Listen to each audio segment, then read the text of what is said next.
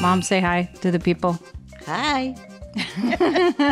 Welcome to Find the Funny with Lisa Alvarado. Yes, that was a good one. That was a good one. Tell them why they should listen to the podcast. You have to love it. She is a good girl, good, very funny, very ugly too. She called me ugly 4 times now. This is take number 5. Okay. No, I like it. Hey, everybody. It's Lisa Alvarado. Welcome to Find the Funny. Thanks for spending some time with me. Maybe you're listening to me in the shower right now. That's a good idea. Please, no friction right now as you're listening. Another episode. Can you believe I'm still doing this? It's like, I don't know, I think we're 5, 6 episodes in and you're still tuning in. Or maybe this is a mistake. Either way, I'm grateful. It's actually 7 episodes in. Are we? Yeah. Wow. Guess what? Today's episode is really special because I don't have any guests because I don't have money. I mean, I've been on the road so much that when I get home, it is so difficult to find the time to schedule a guest and plan the whole episode. So it's going to be me and my producer, Sarah Lasvisa. She's fantastic. She's a great editor. She's my ride or die. She's been with me since, what, 15? Yeah. 15 years. Yeah. She's come on the road with me, countless times. And she actually helped me put together my first comedy special, which was shot in Chicago. Yeah. Which is where I'm from. Yep. She's a cheesehead, right? Exactly. No, so she's from Wisconsin. I'm a Bears, but not really. Yeah, I really don't care. We just go at it just to go at it. Yeah, I wear my Bears shirt just to make her upset. Okay, let's get into it. So, Lisa, I think it would be super fun for your fans to hear just about your process as a stand-up comedian, like what you do when you're traveling and just, some of the stories that you might have. There's so many stories. Yeah? In fact, I think you've been present for a lot of them. I believe I have. Yeah, she's been going on the road with me for, 10 or 15 years, I think. Yeah. On and off. You don't go to every gig, but you go to the fun ones. I do. Whenever. Exactly. Like you went to the one where we got to hike a glacier in Alaska. Oh, yes. That was pretty fun. And then sometimes it's so great. You get to do such really fantastic things and see places you would never normally visit when you're on the road. That's one of the blessings of this job. Like military tours, going to different countries where they fly you out, going to Dubai to do comedy, to get on a plane, and they fly you 17 hours to tell dick jokes on the other side of the world. I mean, what other job? I actually have a question about your worst heckle. Oh, my worst heckler. Amazingly, I got my first heckle only 2 or 3 months into comedy. Really? I started stand-up by taking a comedy class, a stand-up comedy class at Zanies. And the Zanies that I took it at actually closed already. It's a Zanies in Vernon Hills. And I only did it because I was chickening out. So I took the class, and at the end of the class, you have to do 5 minutes on stage. And that's always easy. And you think you're killing, but you're not. It's just that all your friends and family are there, nervous for you and excited for you. So they're going to clap and laugh and everything. They're not a normal audience. So after that, I did a ton of open mics and things like that in Chicago. Then I had my first real show where I was hired to host at Zanies at the same club that I graduated at. I was so excited. I had maybe 10, 12, 15 minutes if I'm lucky if I talk slow. And obviously, because I was only 3 months in, I wasn't very good. I just had these cutesy little jokes. So when you get up as the host, you're the first person that they see. And the host actually needs to be really good. If the club knows what they're doing, they put a host up there with experience. Because they've got to handle hecklers. They got to handle people taking drink orders while they're speaking. They got to memorize the rules of the club. They have to memorize the intros to the comics. So they have a lot on their hands. So here's little old me, my first paid gig hosting. I got up there I did my, lame jokes for the first 5 minutes. And then into my set, this guy that was sitting off to my left, older gentleman, he's probably 55 years old, starts heckling me. Not just the saying stuff. It would have been easy if he was like, you're not funny. But he went for the degrading route and he's like, show us your tits. Oh, wow. Yeah. Yeah. And it's like a 55-year-old gray-haired man. Right.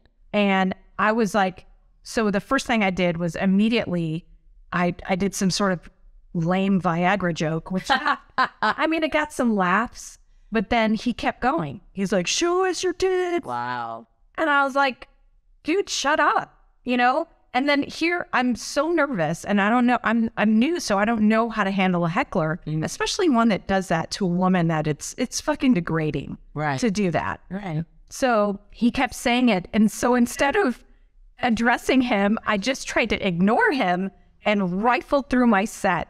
And I was so humiliated. I think I got off after 10 minutes and I was supposed to do close to 15. I got off the stage and I was bawling. I was crying. I brought the feature up and he's doing 25 minutes or so before the headliner. I was bawling and my comedy coach was there, the guy that trained me at Zany's, and he goes, I'm glad that this happened to you so soon. And I was like, what? Why would anybody wish this upon somebody else? That was painful. I hate this industry. Yeah. That's what it's like. I'm quitting. And he goes, no, because now you'll either learn from this and get better or you'll quit. Because comedy's hard and it's really painful and it's a growing process. So if you're going to quit, then you're not cut out for it. Because it gets much worse than this. And so what I did is that night I went home and I wrote maybe 2 or 3 pages of responses for the future if that ever happens again, or if anybody heckles me, how do I handle it? Wow. So it made me better. Yeah. Actually, it made me stronger. And here's the other thing that I can't believe I'm admitting. I don't date stand-up comics. At least I try not to. Because we're all fucked up. And then you don't want to shit where you eat. Being a stand-up comic, it's like when you break up, you have to see them. Like we all kind of run in the same circles, work in the same clubs, and you're going to run into them or their friends again. So I didn't know that. And like I said, I was like 3 months into comedy and I was crying in the back room and the headliner walked in and he's like, what's wrong? What happened? Are you okay? And I was like, that guy over there is heckling me. And he said, show me your tits. I'm like, bawling like an idiot. And this guy, the headliner, he was super funny and he had been doing it for a long time. All he said was point him out. So that's what I did. I pointed right to him in my tears. I'm like, he's right there. And this guy destroyed that heckler for the first 10 minutes of his set. Oh, wow. Just about that guy. Sweet. Anything from his haircut to what kind of man says that to a woman to obviously you've never seen tits. If Brad Heckler an MC to show her, like he destroyed him. His just annihilated the guy. It was fantastic. And of course I fell in love.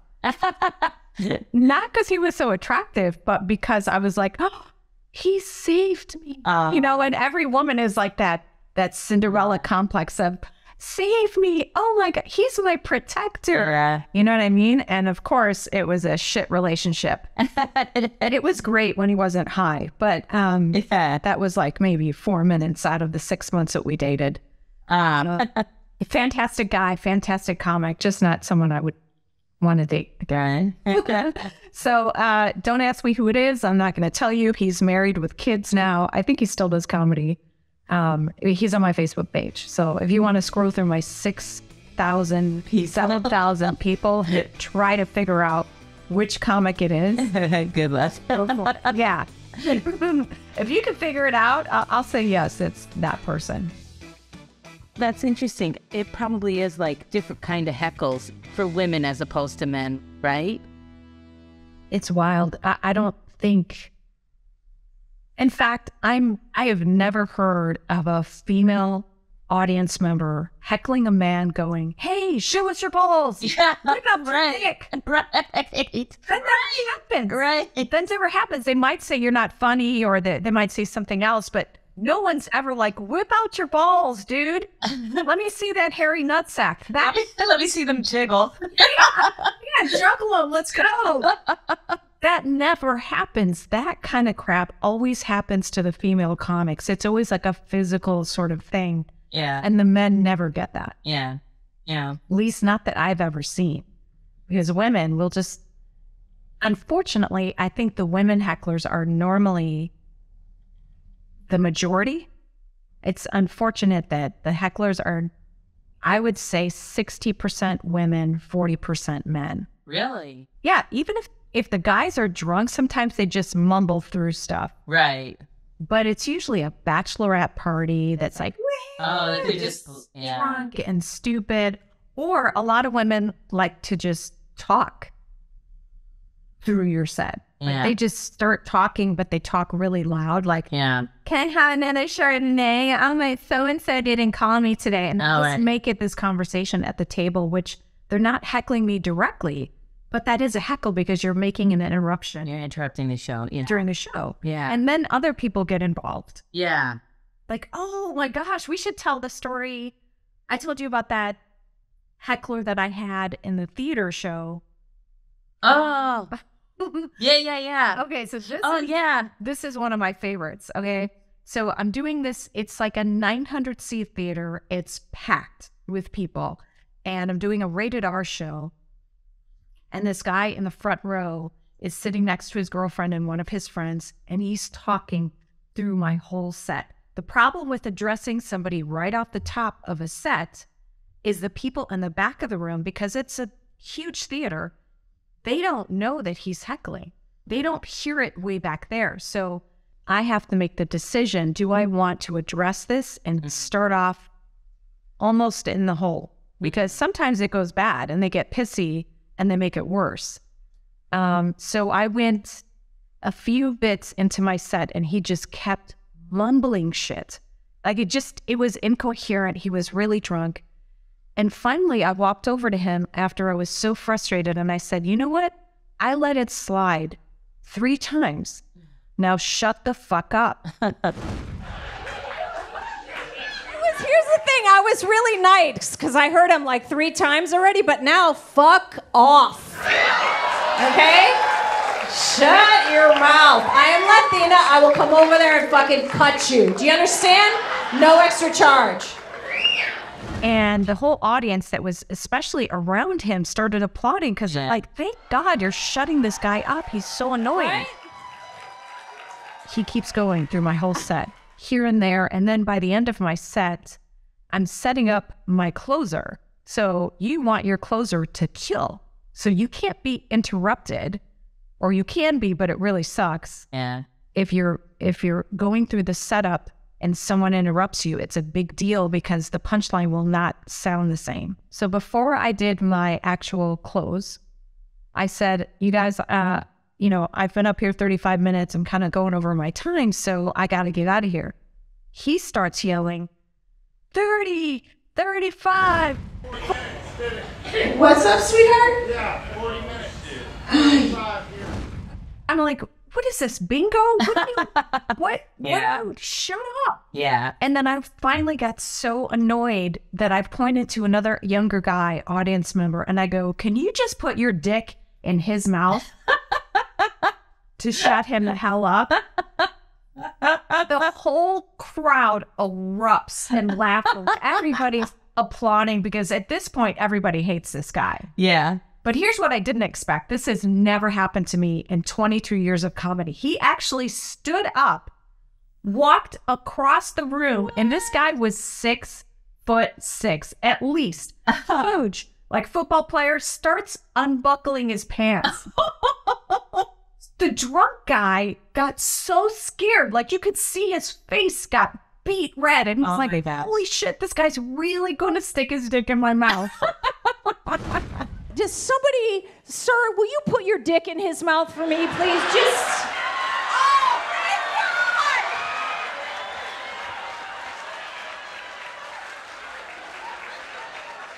God! Actual clip of this. It'll be up on my YouTube channel, Lisa Alvarado Comedian. It was unreal. I have never seen that before. It was like a night at the Apollo. It was awesome.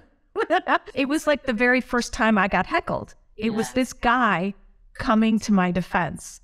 And I ended up doing an interview with this guy after because all these audience members kept coming up to me saying that he was a plant, right?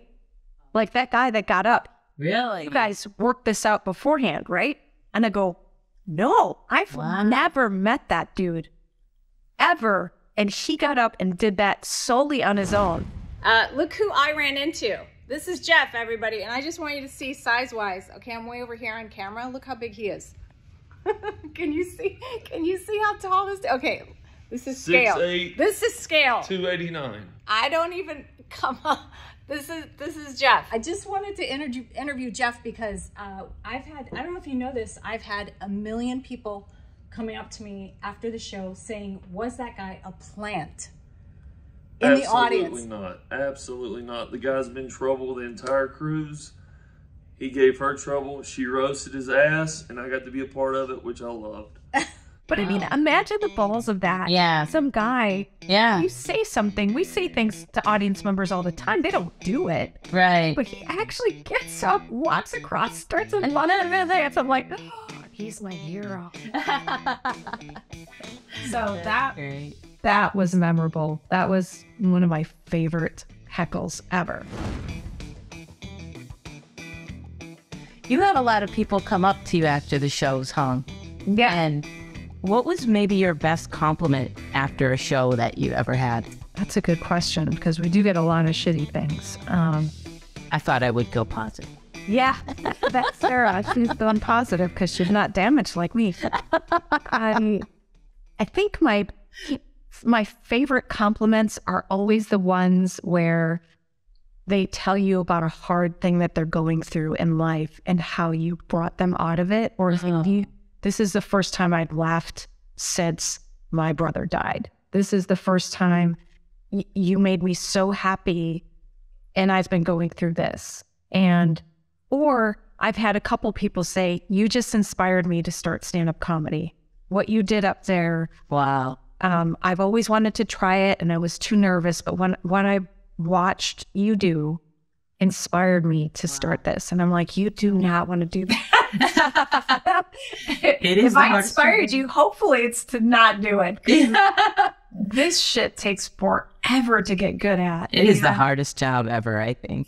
I mean, people have misconceptions about stand-up comedy, like almost like rock stars, you know, like that, oh my gosh, you get to go on the road and see all this stuff and see the world and you're telling jokes, but living in different hotel rooms, being half the week is in airports, delayed flights, missing gigs, shitty bookers, you know, people that are mean to you at the club just because they want to get ahead. You know, the bar staff that doesn't want to sleep with you, that's the worst. As a joke. She'd laugh. Yes. Sometimes you think. Have you seen how good she laughed when I told her to? Who pays the rent? I do, bitch. Man, there's just so many things that are hard. So when people come up to you and give you a compliment that's not just, hey, you were funny, although we love that because we definitely, our goal is to make you laugh. When you can take someone out of their pain, which is why I do this podcast, Find the Funny, it is the best gift, I think, that people can give to each other. And when I get a compliment like that, it also helps heal my pain of other things that mean people have said. I have so many trolls and mean people on the internet. It's crazy. It's like what do you get out of that? I really I do know. I don't get it either. understand. Like, you actually took the time to watch my podcast and then argue with me about it or tell me how I'm wrong or what wasn't right. Yeah. And here's the thing about a podcast. It's just me talking.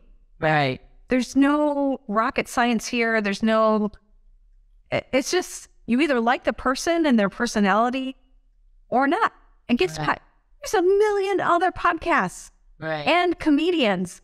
Just because you don't like my particular style, it doesn't mean that someone else doesn't. Just scroll, keep going. Yeah, exactly. It's imagine if that happened during online dating. Right? You're like scrolling through, but it's like taking the time to tell that person why you swiped past them. Well, you got big ears, or you look like you're Sal. You got crooked teeth. Just swipe past. Yeah. Swipe past my comedy or swipe past my podcast if you don't like it. I'm actually okay with it, but to stop and tell me literally what you hated about it or didn't agree with is insanity to me. Right. Not that you don't want it to improve or be better or whatever, but these are just like, you're talking about like these trolly people who just want to hate. Yeah. Yeah. They're everywhere now, and it's really sad. So I do try to focus on the times where people had said that I really affected their life in a positive way. Yeah. Not just the jokes. I have a bit that I do about mammograms because of my own experience of finding a lump and the fear that goes along with that. Right. And a woman came up to me after the show, and she had one breast and the other one had a mastectomy, and she didn't want to get it redone. She's like, I'm sick of it. I don't even want the other one. And now I feel awkward because if I wear a dress or if I wear a certain shirt, you can see that I have one and I don't have another. And she's like, for the first time after you explaining this to the audience, I feel like I can walk out of this theater with my head held high because now they understand more what we go through and what this means. Right. To not have a breast is like not being a woman. So it was, I mean, she brought me to tears when she told me how she felt like she could hold her head up high because of the jokes that I told and the information that I gave the audience. There's nothing better than that. Yeah. So you really connect with your audience a lot. Like, I noticed that's what something that you do in your comedy. How do you go about that process?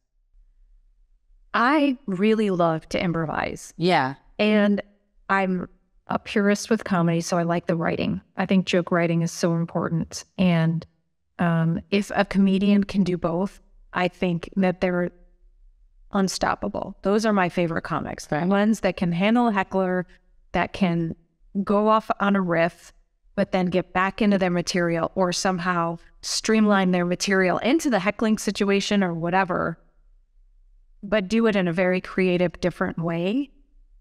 That type of comedy is my favorite. And that's what I aspire to. I don't always get that out of every show, but I try. And one of the other things that I do as a comedian is I like the lights up a little bit in the audience.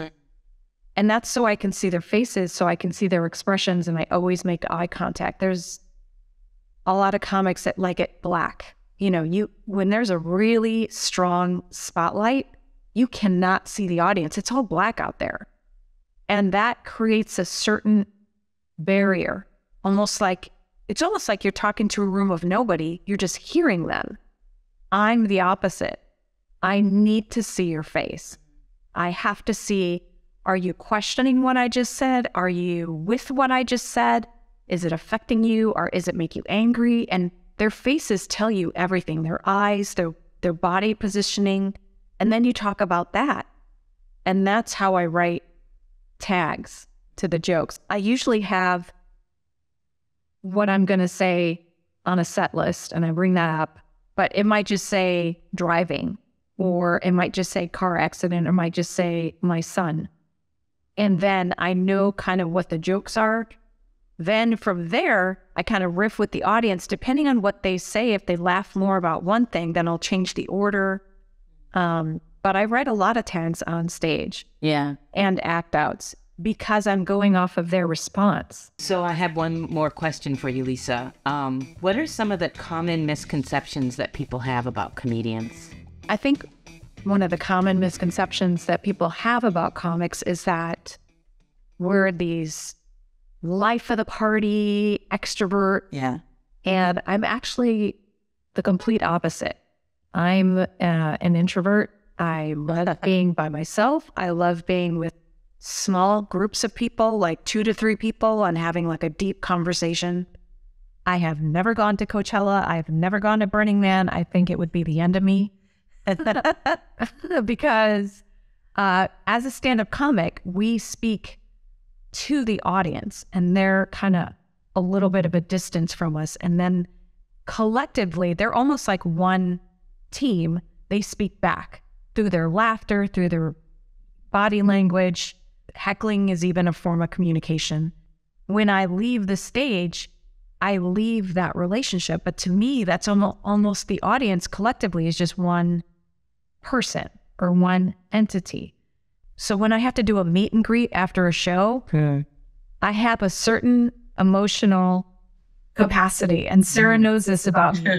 When my eyes start to gloss over, she knows, okay, shut everything down. Get Lisa out. Because you have 30 people asking for a picture with you, but they also want to tell you a story or connect with you somehow because they just spent an hour with you. Right. And you've told some intimate things about your life. So they think that they know you. Right. And it's not that they don't have a little bit of insight into your life and who you are, but we're not friends yet.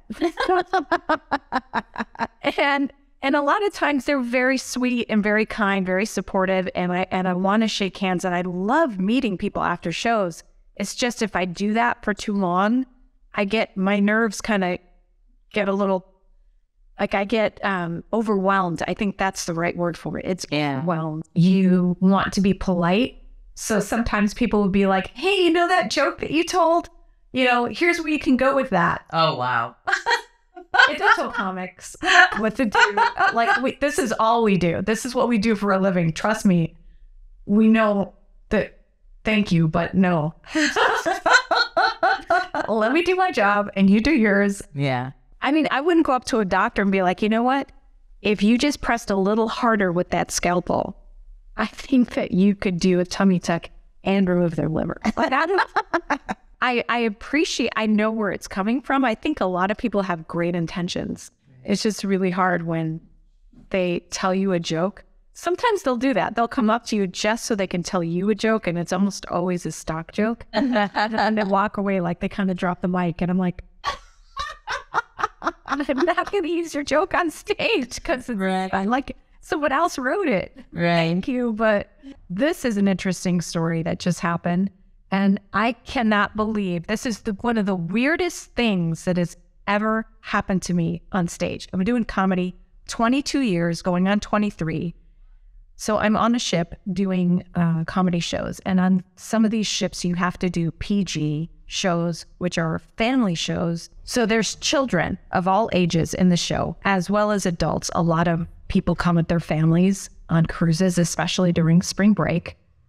And I'm doing these clean jokes. And I'm probably 20 minutes into my set. And I start to smell something really gross. Oh, no. And I was like, oh, somebody has gas. No big deal. And I'm doing a couple more jokes. And I'm like, oh my gosh, this is bad. It's the kind of smell where you can taste it. It's so strong on the room that I was like, oh, I'm sure I'm not the only one smelling this because I'm on stage and it reeks. It's so bad. So then I'm like, oh, maybe a kid dumped in their diaper or something like that. But it wasn't that. I'm a mom and I know what that smells like. This was what, DEFCON 5. This was, we're going to war. Oh my God. Smell like. So basically someone had a major accident, and I believe it was probably someone older, that had the tacos on the ship. I don't know what happened. It was one of these you ate fat sushi situations. Oh, wow. So I had to address it, because when something is so obvious in the audience and the comic doesn't address it, that is the number one indication that they are a new comedian and they don't know how to handle it. Right. I'm old and jaded, so I'm going to handle it. I'm going to say something. So I just said, is it me, or does anybody else smell something in the room? And then half the audience was like, yeah, gross. People were literally putting scarves over their face. Oh my God. People started walking out. No. Then what I realized is I just called someone out, and I don't want to embarrass or humiliate anybody ever. So I put it back on me, and I go, oh, sorry guys, that was me. I ate way too many ice cream cones and I'm lactose intolerant. Do you still vibe house? What's going on? So I brought it back on me to take the light away from whoever obviously shit their pants. Right. So I get off stage like 2 minutes early because I see people literally leaving the room and it's very uncomfortable. So everybody exits. So whoever had the accident exited in this mass flow of people. Oh, wow. So we check the chairs because it's reeks in the comedy club. And on one of the chairs was 2 stains. Like, so maybe they went once and then they're like, oh, I gotta move. And they went again. Oh, no. On the chair. And it was so bad that it seeped onto the floor, to the carpet. Oh. So the comedy, and I had a show in there later, the comedy club reeked. We had to have the cleaning crew, the cleaning staff come in. They threw out the chair. I mean, I hope they threw it overboard because Jack is not going to like that. It's going to smell down there. Titanic fans. So I felt so bad for that person, but I was nauseous after that. I had to leave the room, and they fumigated the carpet and cleaned, and they sprayed disinfectant, the same stuff I think they use for COVID. Yeah. And it just was. So basically what I'm trying to say is, I'm so funny, you will shit yourself. On my shows. If I don't get a joke out of what happened to me, it's not even worth it.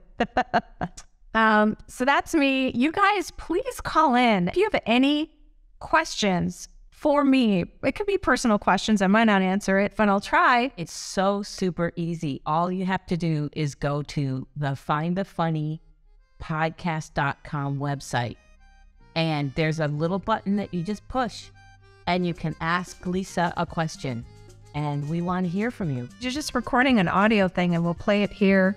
Right. And or any of my guests. If you see one of my guests on, and you want me to have them back, and you love that person and their personality, let me know in the comments. And don't be mean, okay? Don't be a dick. If you're gonna be a dick, just write it on Trump's profile. There you go. Yeah, because he likes that stuff. More attention, the better. All right. Thank you so much, you guys, for tuning in, and definitely subscribe. Yeah. On YouTube, right? YouTube, Apple Podcasts, whatever you listen to, Spotify, the Tickety Talk, all the good stuff. Lisa Alvarado comedian. That's the stuff I'm supposed to say. But mostly, I'm just really grateful that you're spending some time with me. I appreciate you. Yeah. Thanks so much, and we will see you next time. Tell a friend. Yeah. All right, guys. Till next time. Mwah. Love you. Thank you. I hope everybody listen to my daughter and see it and laughing on her because she is very funny. Awesome. That was great. That was perfect, Mom. Perfect. That was so good.